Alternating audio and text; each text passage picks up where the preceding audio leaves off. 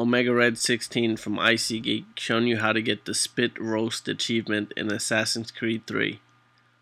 This achievement can be done on Sequence 2, the Soldier, and this is at the beginning of the mission.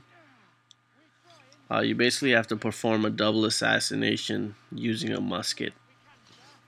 The best way to do this is you creep up behind these guys, and you just, while they're bunched together, you charge one in the back and just push it towards the other one.